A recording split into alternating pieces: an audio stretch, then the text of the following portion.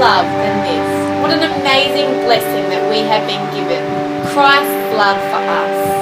The feeling of knowing that Christ's love for you has no limits, and it's the greatest love that anyone will ever have for you.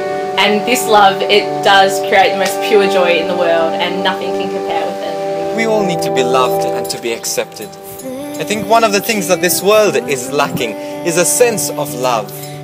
Well, there are people who love you. There is a church that loves you. There is a God that loves you.